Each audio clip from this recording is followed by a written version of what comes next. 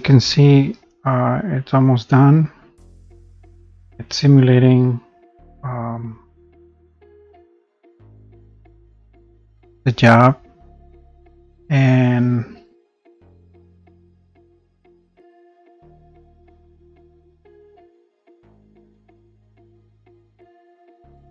okay, and then you hit this button here to generate the G-code. So you give it a name. In this case, I call it millionbucks.gcode. Save. Replace it because I have another one already there. Say OK. And then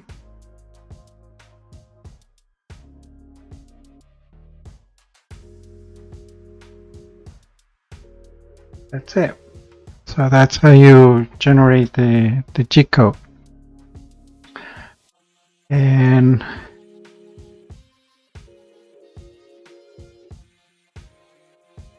so but let me explain it to you what we have here. So we on the path workbench. So we created a job. So you create a job, and then under operations,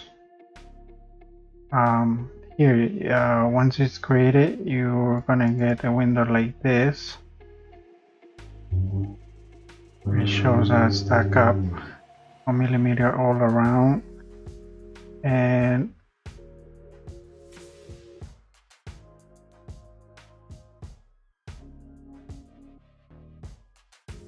refresh. So here in under output, I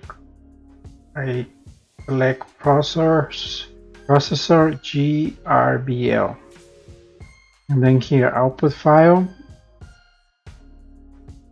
you give it a name. In this case, I pick that name, millionbucks.gcode, and you say save. Yes. And then once this is done, tools, I select this tooth and mill. You can add a tool here. You pick the one that you're going to use. I'm going to use the one I have there. And the work plan, that's where you put your different processes. So operations, so we create the mill face, and then this file, and then the pocket. So and then you hit this button to generate the G-code, and then once you have that G-code, you can use the universal Gcode platform, and I'm using the 2.01. and then here you go file, open, then millionbucks Gcode, open, and then it gives you your, I don't have nothing here, open.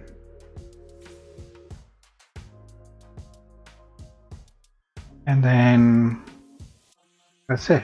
Here's all your G-code. Now here, if you want to simulate, you can have an Arduino Uno setup. There's videos out there on YouTube to how to do that. And so I have an Arduino Uno now connected. I'm going to refresh this. I'm going to put that in, and it's flashing, and then you can run this, and then you'll see the simulation. And I don't have a CNC machine. All I'm doing right now is setting up all the softwares so that so that I have my prep work done. So now I know this is gonna work.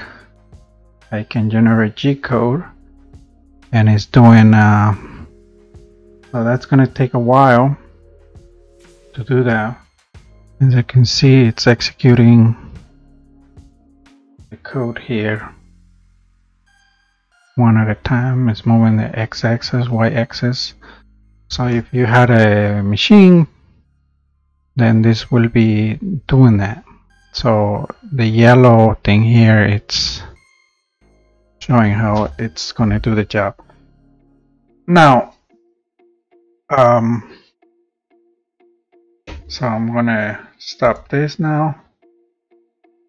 And that's it. That's all I have for today. Thank you for watching, and give it a like, subscribe, and give it some comments. If you have any questions on how to set up the software for the Arduino, I could give you some tips on how to do that. And yeah, that's it. So